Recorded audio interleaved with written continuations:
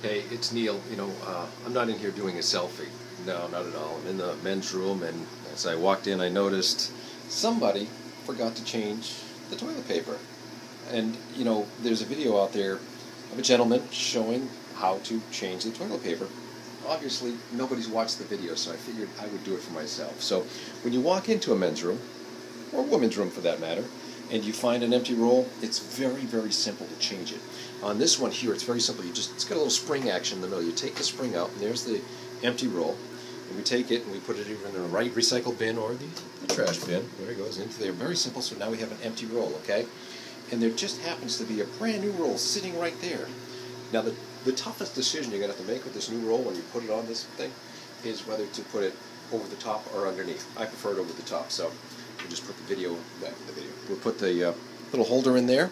It's very, very simple, like I said.